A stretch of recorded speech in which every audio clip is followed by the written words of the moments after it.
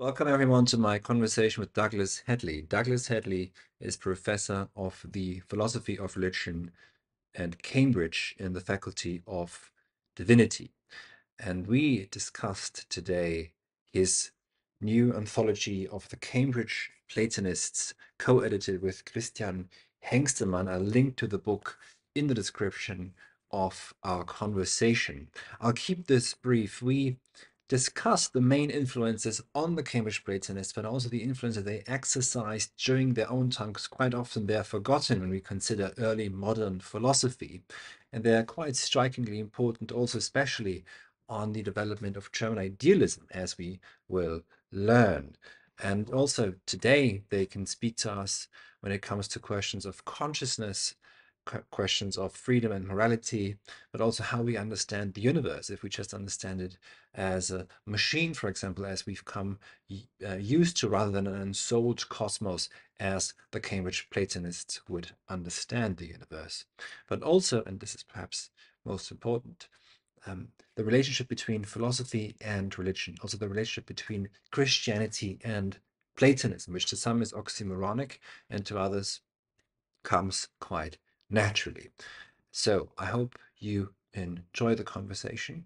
If you would like to learn more about the Cambridge Platonists, then please just follow the link to the um, book on the Routledge website. I link directly to the publisher, so you might be able to get a copy from there.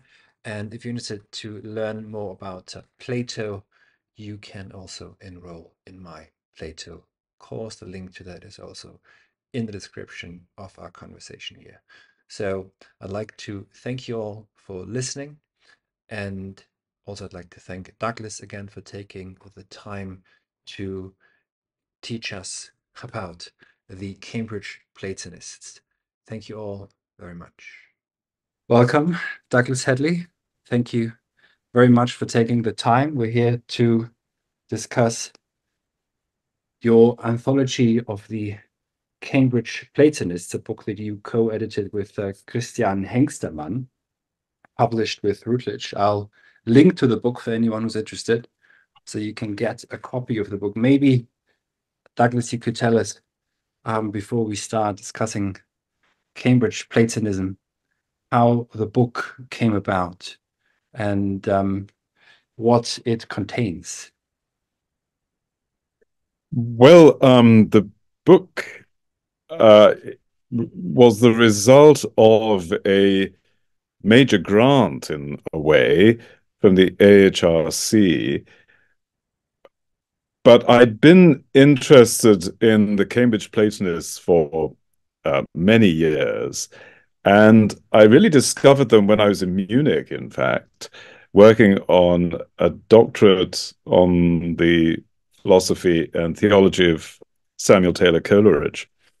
And I went out there wanting to explore the German background to Coleridge, which is very profound. Both Kant and Schelling are very significant for Coleridge. But I also discovered that the Cambridge Platonists, whom I did not know, I'd never come across in my education hitherto, were also very important for Coleridge as well. So when I put in for a lectureship in the philosophy of religion at Cambridge, um, I told them that I wanted to bring back the Cambridge Platonists to Cambridge. And luckily enough, I was appointed. And so this long-standing interest then resulted eventually in a large grant. And this grant was largely online. So we put up the editorial work online. In fact, you can still access this. But one of the key members of the team, because I was working with a large team, a fairly large team at the time, was Christian Hengstemann, who's uh, a brilliant philosopher and theologian and philologist. And we were interested in presenting the writings of the Cambridge Platonists in a thematic form. So many people who are interested in 17th century literature or 17th century theology and to some extent, history of ideas will have come across Rafe Cudworth or Henry Moore or other figures around this group. But the selections, there have been a couple of anthologies previous to this one, were generally selections from each particular writer. So you'd get a selection of writings from Benjamin Whichcote, who's thought to be the founder of the Cambridge Platonists. He was the master at Emmanuel in the early 17th century, or selections from Cudworth or Moore, perhaps John Smith, who was a very fine writer.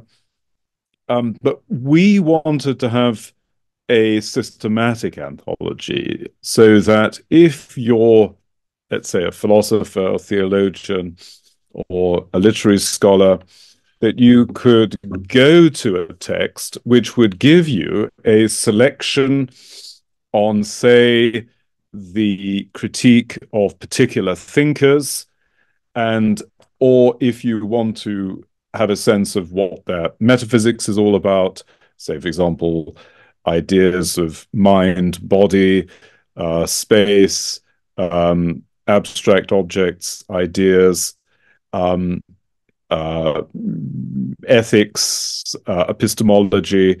So you could actually just look up a particular topic that you're interested in and find out, or at least discover a passage by Henry Moore or Cudworth on that topic. So that was really the idea of the anthology. So you've mentioned some of the Cambridge Platonists. It's quite ironic that you bring back the Cambridge Platonists to Plato and through To Germany. Cambridge, not to Plato. Yes, to Cambridge. Not via Germany, yes. Via Germany, and that Jakob Böhme, as is pointed out in the book, I think by you in the epilogue, is brought back to Germany via the Cambridge Platonists, for example. In a way, yes. And this greatly, and also their influence and on the Pantheismus-Streit through their work on Spinoza is perhaps also pivotal. That's something we can discuss as well. I'd like to know that maybe straight away. If I may interject, like if course, yeah. Johannes, Yeah. in fact, one of the greatest scholars of the Cambridge Platonists was, in fact, a German philosopher, a very significant German philosopher, namely Ernst Cassirer, whose book on the Cambridge Platonists has its limitations, and there's a big error there that I can point to if you like, but it is one of the best books on the Cambridge Platonists. Yes, go ahead. Feel free to point out Cassirer's. Oh, well, the interesting, you see, the context of Cassirer's book was a period of Deutschtümlerei in philosophy, right? In German philosophy. So I should explain what Deutschtümlerei is in for some of the auditors. Yes. Yeah. I'm not sure I can give a ready translation of it, but a sort of nationalistic approach to the whole philosophical project, so that you can only really do philosophy in Greek or German, and as we all know, sort of view. Well, we accept that, but there are some critics of this view. Now, Cassirer was obviously troubled by what he saw as the dangerously dogmatic dimension of a certain element of German philosophizing at the time. And he turned to the Cambridge Platonists as representing a kind of European ideal in these English thinkers, who were men of latitude, so figures with a sort of breadth of culture and both intellectually and spiritually inquiring. So for Cassirer, the Cambridge Platonists were a sort of intellectual model in that period of German philosophy. In fact, he turned out he was disappointed by the Cambridge Platonists in the sense that his conclusion was that they were basically anachronistic. Essentially, they were late Renaissance thinkers and incapable of addressing the great questions of modern philosophy. Now, Christian Hengstemann and I really wanted to show that this is false, and that in fact uh, Descartes and Spinoza uh, and Hobbes, of course, are very significant conversation partners for the Cambridge Platonists. And even Burma, right? So we might think Yeah. of Burma as a very odd figure, and understandably. And today he tends to be categorized among the esoterics. But Mm. in his age, in his period, of course, Burma was um, in many ways a uh, deeply characteristic figure in that period. Um, so both Christian and I were convinced that Cassira was quite wrong about that. And so if you look at the book, you will notice that it starts off really, I mean, after the sort of introductions, with critiques of, well, John Calvin, because of the Hmm. dominant Calvinism in Cambridge, which is a very important aspect to understanding the approach of the Cambridge Platonists, but then Hobbes, who of course is a deeply modern thinker, Yeah, yeah. albeit a humanist at the same time, Mm. and then Descartes, and uh, uh, after the critique of Descartes, Burma, and indeed Spinoza. So here we're looking at one of the earliest critiques, for example, of Spinoza. So that's, I think, where Cassira got it wrong. Cassira's presenting the Cambridge Platonists as well-meaning but ultimately anachronistic thinkers is, I believe, a Mm. mistake. So he thought them to be antiquarian Platonists stuck Exactly. 400 BC somewhere, maybe some Neoplatonism mixed in with it, but Exactly. not really in touch with the discourse of the time. Which Exactly. And I mean, which it, yeah, sorry, go. no, no, no. I think that really, again, one of the key themes of the book is that they are, or they constitute, the most important group of Platonists between the Italian Renaissance and the late 18th century, early 19th century Hellenism, Yeah. which is such an important part of philosophy in that period. Mm. And this sentiment by Cassira, we can perhaps not because of Cassira, but to some degree is reflected also in how in our curricula.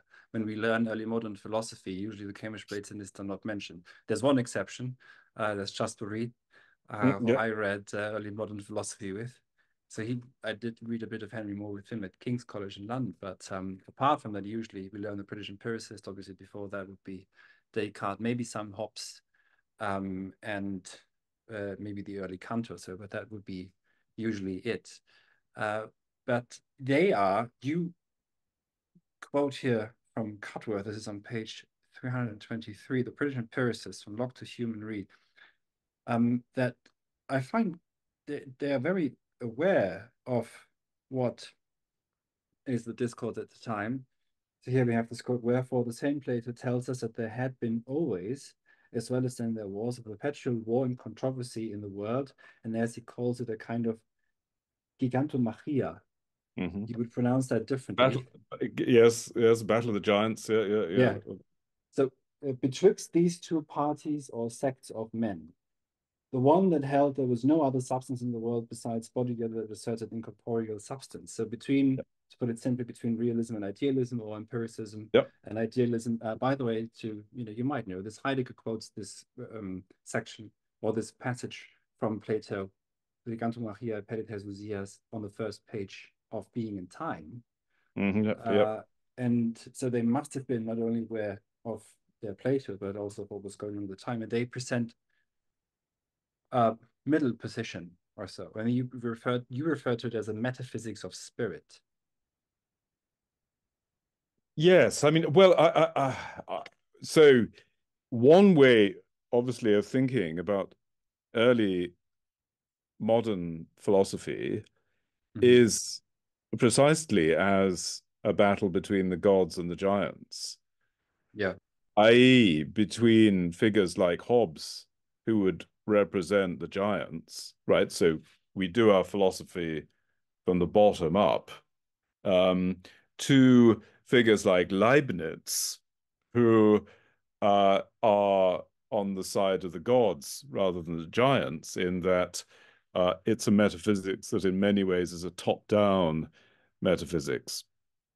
And the so I would say that the Cambridge Platonists are on the Leibnizian side of things, and in fact, there is a link to Leibniz. Obviously, Leibniz is a slightly later figure, but there's a link via Henry More's heroine pupil, Lady Conway, and a very intriguing circle at Ragley, the country house where she was um, the great mistress, and surrounded by a number of significant intellectuals of the age, uh, Franciscus Mercurius van Helmont and Christian Knorr von Rosenhort, the great Kabbalist of the late 17th, early 18th century.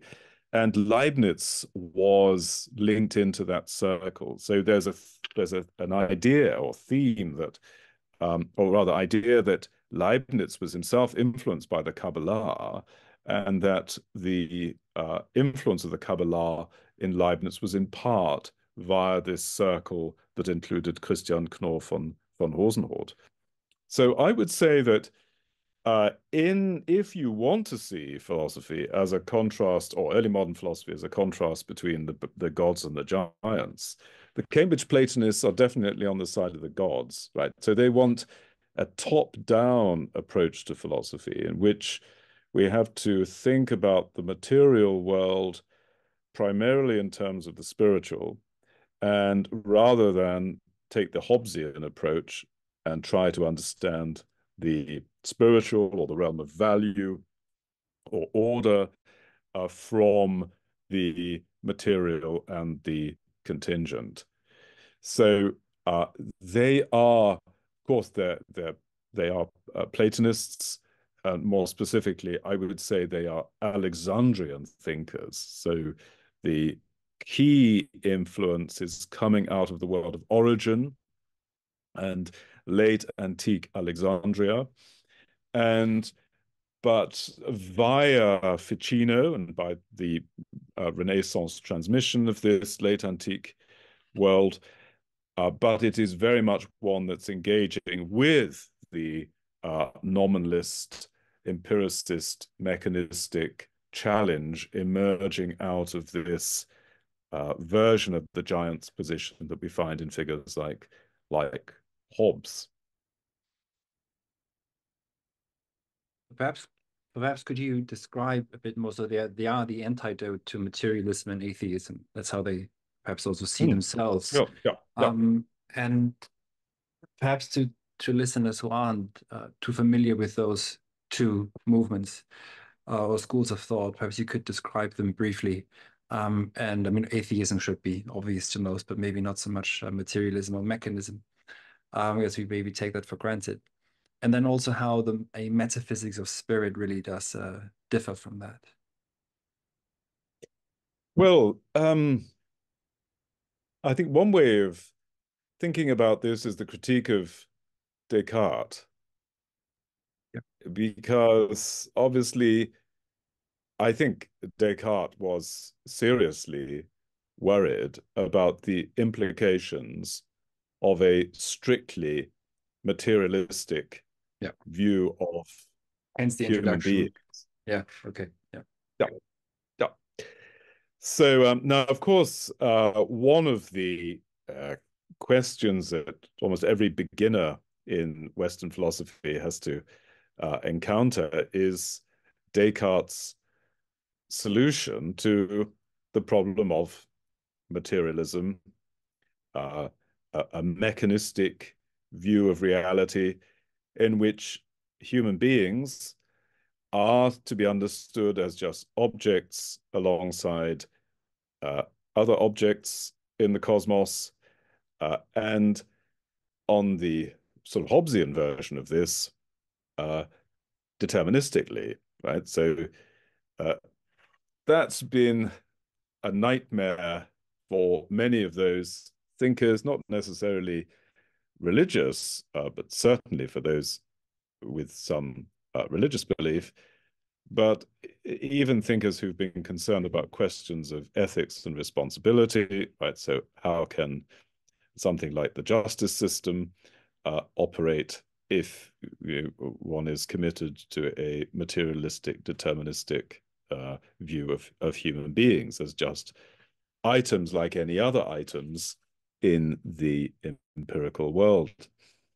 Now, the problem, obviously, with Descartes is that his way of salvaging the dignity and freedom of the human being comes at an enormously high cost, i.e., that the distinctively human, the cogito, seems to be divorced from its material component. And so we end up with this massive division that many philosophers, even those on the side of the giants from Leibniz onwards, try to avoid. And whether you have pre-established harmony or whatever other solution, many philosophers who are in sympathy with many of Descartes' aims, they just want to avoid that radical division. And the Cambridge Platonists are an instance of that. And this has various interesting aspects. So Henry Moore attacks Descartes for his view on animals, right? So, because of course that radical division between the human cogito and the and animals means that animals are just machines. So they are simply part of this extended mechanistic world. And Moore points out the implausibility of this. We just know that animals are not uh, machines, don't behave like machines.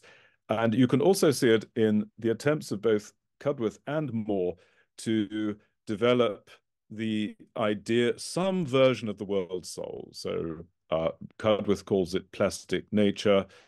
Um, Moore talks about the hylarchic spirit, but an idea of nature as itself animated and a rejection of this radical division between a mechanistic nature and then the realm of spirit, which is the realm of cogitation or thought.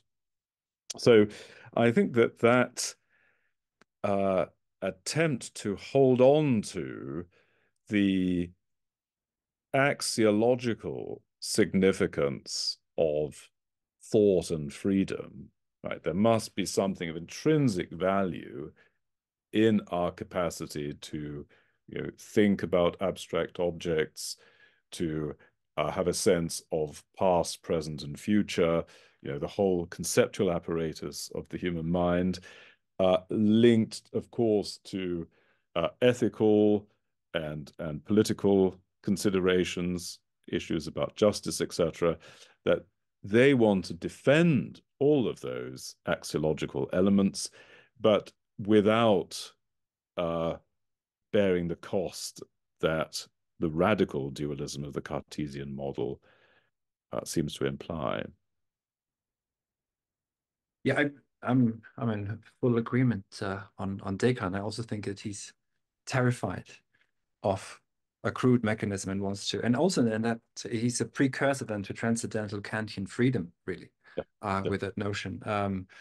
But maybe takes it a bit far in his attempt to um, But I say should to also freedom. say that they Yes, have please. sympathy for Descartes as well. I mean, Yeah, they're yeah, not, it's not the uh, in fact, Moore says at one point that he wants to combine Cartesianism with Platonism.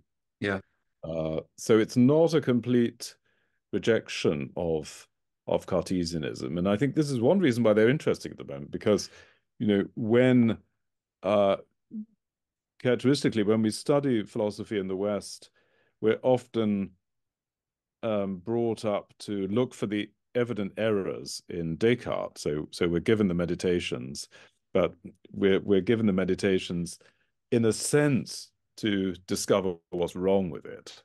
yeah. And maybe one of the interesting aspects of much of 20th century philosophy in that respect was the radical anti-Cartesianism Mhm. that itself becomes rather problematic. I mean, clearly, the most extreme instance of this would be behaviorism, right? Um, so I think figures like the Cambridge Platonists, like Leibniz, become interesting when you want to say, well, given the problems with Descartes, what is there of value and interest in the Cartesian position, and to what extent might Descartes have been right about some of these questions? Um, Maybe just briefly, it might sometimes be down to, especially Heidegger, of course, we could mention as someone to blame here, perhaps, because he takes, especially the young Heidegger, to him, Yeah. Descartes is his nemesis, and he sees him as the godfather of modernity and the beginning of all ill, Yep. Yep. practically.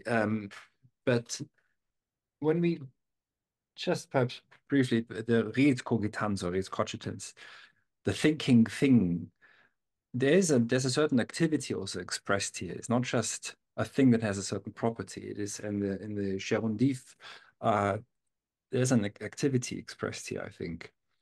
But perhaps this is a good way to perhaps mention briefly you because you identify four areas of relevance at the end of Hmm. the of your introduction, your philosophical introduction.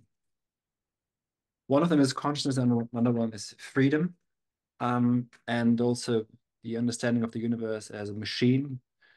Hmm. And I will get to the relationship of philosophy and religion later on, but those three, perhaps you could speak on those now, where the Cambridge Platonists are still relevant to the question of consciousness, freedom, and morality, and also the mechanistic view of the cosmos.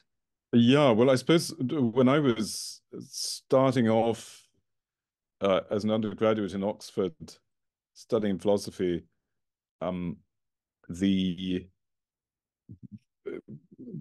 the question of consciousness was obviously a very significant question, Mm. but it was one that generally philosophers thought had been sorted out in some way or other. It's just that there hadn't yet been a definitive version of the solution to the problem. And what is, I think, particularly interesting in the meantime uh, is that uh, not only has the problem not been solved, but it has morphed in rather strange ways. So now panpsychism, which uh, Yeah. you know 20 or 30 years ago would have seemed a completely weird doctrine, probably something that you might find in the esoteric section of your bookshop, but certainly not in, kind of major philosophical domain,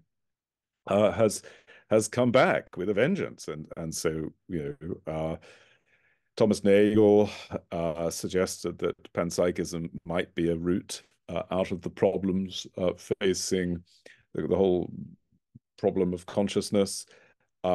He doesn't develop it, of course, but since then, a number of significant philosophers, such as Galen Strawson, have been advocating it. Of course, Chalmers um, Yeah. is sympathetic to it, and Philip Goff in the UK has been a very uh, energetic evangelist. Now, the Cambridge Platonists, I don't think, are panpsychists actually, but they come quite close to it in some respects. So, particularly with this notion of the spirit of nature. But that would be just one instance of why the questions they're raising are of great significance. On the issue of uh, freedom, I would say uh, that is, of course, of continuing relevance for the um, Kantian reason that morality presupposes freedom. So, Yeah. what kind of model of morality can we have, or ethics, without a substantive model of freedom? So that's um, I think a realm in which their thought remains relevant. And again, interestingly, one of the big differences between the 1980s when I was an undergraduate and now, I think, is that uh, in Oxford then the dominant view was some form of projectivism, some form of anti-realism in ethics as the viewpoint that cohered best with, again, a radically naturalistic, reductionistic, materialistic, sometimes even deterministic view of the human being. Now, since then, uh, ethical realism has become much more popular. Well, the ethical realism raises the question that Mackie developed of the queerness of those items that we're referring to. If we think that there are such things as ethical facts, if there's some objectivity to the ethical. So in the realm of in the realm of ethics, I think they are particularly relevant. And the third issue, the first was consciousness, the second was freedom, and the third was The well, you describe it much nicer than me. The mechanomorphic model of the oh yeah, universe yeah, yeah, as a exactly, yeah, machine. exactly, yeah. So the um, I mean, obviously the idea of the universe as a machine Yeah, is as a metaphor. I mean, it's we make machines, right? yeah, So there's something deeply anthropomorphic about thinking of the universe as a machine. Now, it's obviously been a highly productive uh, model, mhm, but since we're interested in metaphysics, then we want to think about the perhaps the limitations of such a paradigm. And yeah, then finally, I would say that that leads one on to onto a theological yes, dimension, yeah, right?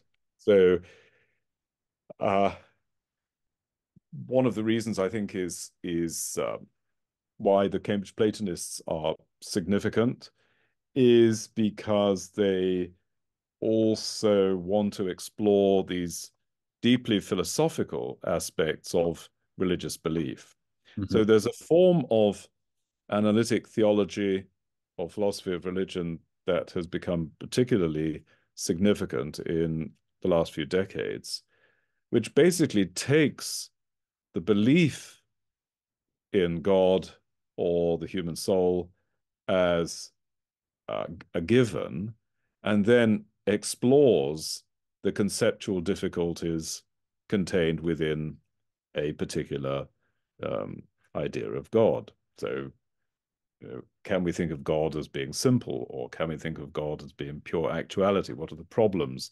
How is that compatible with the idea of God being personal, etc.? And similarly, with the idea of the human person as soul, or the possibility of resurrection or immortality. Now, the Cambridge Platonists do not take either the existence of God for granted, nor do they take the existence of a soul worthy or otherwise of redemption for granted.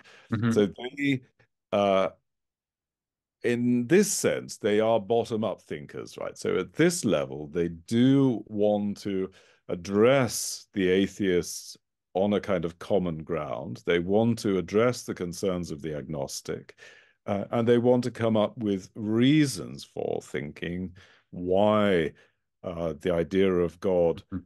might be philosophically coherent. And in fact, they think obviously that it is coherent and explanatorily significant, and indeed why a particular view of the human being as having a spiritual telos fits into an otherwise respectable scientific worldview. So I think they are of relevance to a modern world, which no longer takes the theological for granted, and which, wants to know, well, why should one uh, believe in a transcendent realm, and what's the significance of that for a life well lived?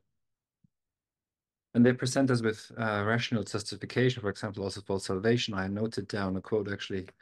That's a line from you. Salvation is the renewal of the soul through the indwelling of the eternal Logos in the spirit. Yes, yeah, yeah. Maybe you That's could right. expand on that. It's one of the most beautiful uh, sentences I found in the book. As in Right. my Well, opinion.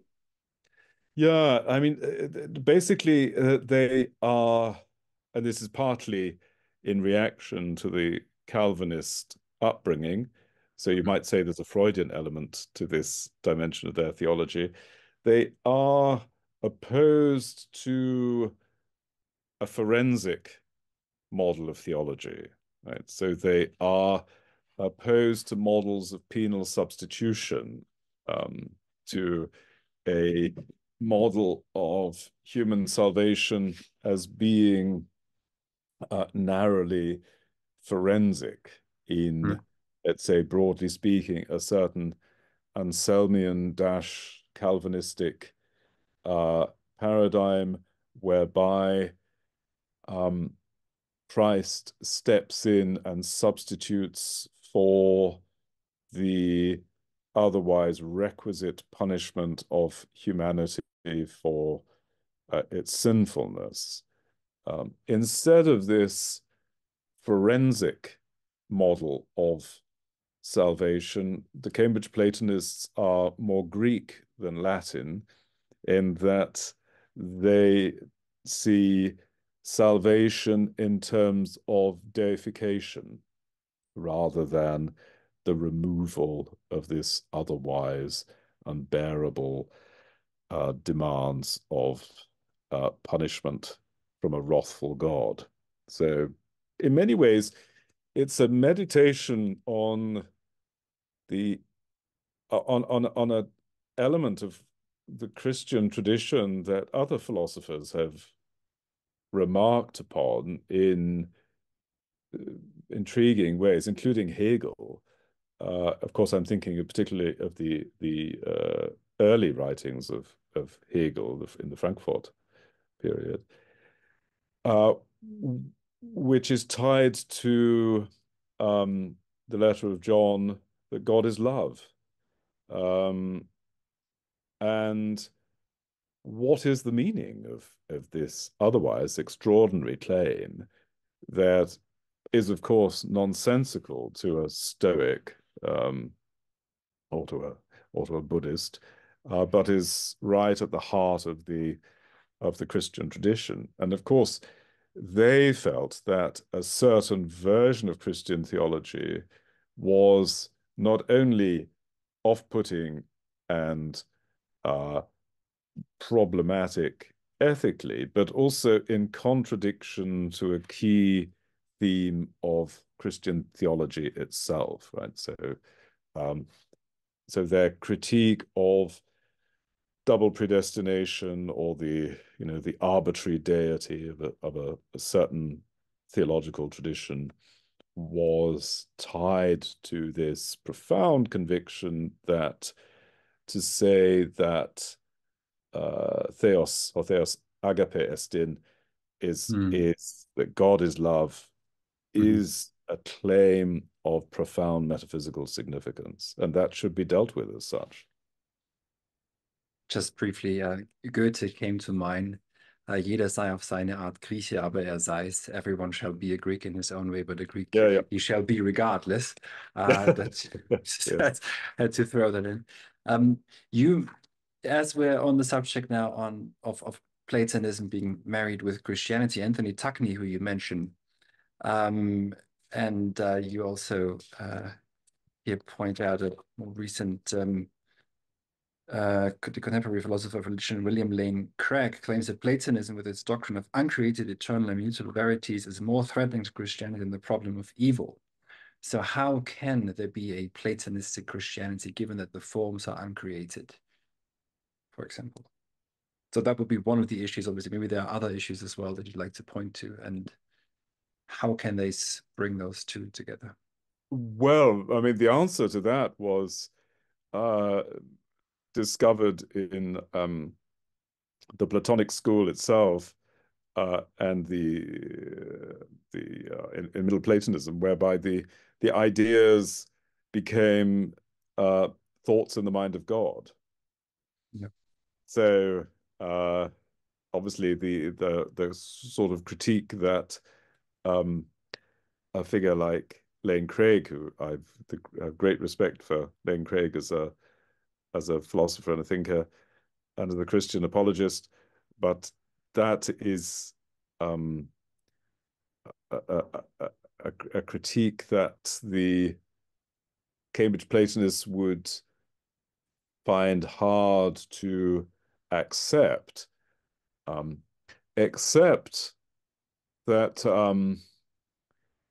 they might link it to a concern for God's goodness, which, of course, from a certain perspective, might be seen as incompatible with divine sovereignty. Right? So, this is a classic divide in the Western Christian tradition between, let us call it, on the one hand, the essentialist position, and on the other hand, the uh, idea that gods should be defined primarily in terms of his will, or the voluntarist position, right? Now, uh, in Augustine, you have a mixture of both in a way. I mean, the late Augustine becomes voluntaristic, but the early Augustine, particularly when he's talking about the divine ideas, is close to the essentialist position. And uh, obviously, both views of the deity have their problems. The voluntarist view of the deity, which stresses divine sovereignty, can look like, well, the Cambridge Platonists would certainly say it's a God not worth having, right? So this is some monarchical, and not just monarchical, but tyrannical vision of the deity. But the essentialist viewpoint, which, by the way, is the view of Aquinas as well as the Cambridge Platonists, is that um, God's being is, of course, limited by his goodness, right? It doesn't make sense to think of God as not good and somehow his sovereignty trumping his goodness. That's just a misconception about the idea of God. But obviously, these are deep metaphysical waters. It's just to say that the Cambridge Platonists are on one side of the divide. And if that's a problem, well, uh, it's one of those, I think, recurring difficulties within the theological tradition. But certainly we shouldn't become upset about it because of a misconception of the relationship of the ideas to the deity within Christian Platonism. I mean, Christian Platonism, which itself is a contested notion, right? So some very great scholars like Heinrich Dörrie and to some extent Mark Edwards in Oxford would say, look, Christian Platonism doesn't make sense, right? Platonism was the dominant school in antiquity of the pagans, right? So Christians, by definition, however sympathetic they were to Platonism, had to do something different. Clearly, at a sort of socio-cultural level, that's true. On the other hand, it's remarkable the extent to which many of the great thinkers in the Christian tradition, from Origen to Augustine, Boethius, just took on a great swathe of Platonic metaphysics. And indeed, even Augustine says in his Confessions that when he's talking about the influence of the books of the Platonists, he says that he read among these Platonists um, about the Logos. What he didn't read was that the Logos became flesh, right? Now, that's very interesting because it shows how much he's in agreement with those pagan Platonists, that he's happy to accept a great deal of their metaphysics. It's just his disagreement is over the idea of the incarnation. So obviously those are big questions about the relationship between Christianity and Platonism. But for understanding the Cambridge Platonists, it's just important to recognize that they are within a living tradition, and within this living tradition, um, they are they're just really not worried about Athens and Jerusalem. It's just not a concern for them, as of course it was for contemporaries like Pascal. They rather marry them, would you say? They Yes, don't worry about exactly. them at all. Yes. Yes. Yeah, Yeah, yeah, yeah. yeah. In fact, their way of marrying them seemed a bit weird. I mean, to us, that Plato is the Attic Moses, right? So basically, Yes. which is a view Heuchlin, the great Tübingen Yeah. figure, was seemed to be the source of this view that well, it goes back to antiquity, of course, but What I was also struck by, as Tübingen was just mentioned, yeah, as you know, das Tübinger Stift yeah, yeah, is where Hölderlin, Schelling, and Hegel, who knows why, end up uh, in the same room. Um, and I, I think it was Schelling or Hölderlin who wrote in Hegel's Tagebuch in his diary, Henkaipan, yeah, one all, yeah, or one is all, depending. But this seems to have traveled back to Germany again through Cudworth. yes, yes. I was not aware of that. But Mhm. this one line, these three words really spark German idealism. Is the Yeah. attempt to, this is on page 329 for anyone who's reading along. And in your introduction, again on page 16, I'll just read this out because this fits in well with this, I think. The philosophical theology of the Cambridge Platonists culminates in the vision of a unity that thinks itself, creates the visible cosmos in its own image, and both calls and impels the return of the world to itself. In this sense, the problem of identity and difference, two of Plato's great categories, become models of both the immanent and the economic life of the divine. Mm. So the Henkaipan, perhaps you could expand on that a little bit, but also distinguish it from pantheism in the spinozistic fashion. Yeah, yeah. By the way, in parenthesis, when I referred to Reuchlin, it was the idea that Pythagoras was in fact Jewish, right? So Pythagoras becomes a link between Plato and Moses. But yeah, no, the Henkai Pan is this is again, I think this has been neglected or Mhm. by the scholarship, the influence of the Cambridge Platonists in 18th century Germany, because one of the pupils of the Cambridge Platonists, Shaftesbury, was immensely significant in 18th century German literary circles. And Henry Moore was particularly significant because of his uh, inclusion, or a number of his works, in Christian Knorr von Rosenhordt's Kabbalah Denudata, so which again was another key text in the 18th century. So Goethe and others will have read Henry Moore in that context. Now the influence of Cudworth comes through another strand, and that's really through patristics. Again, this may seem puzzling to people who are used to contemporary philosophy, but patristics was of immense significance in the early modern period.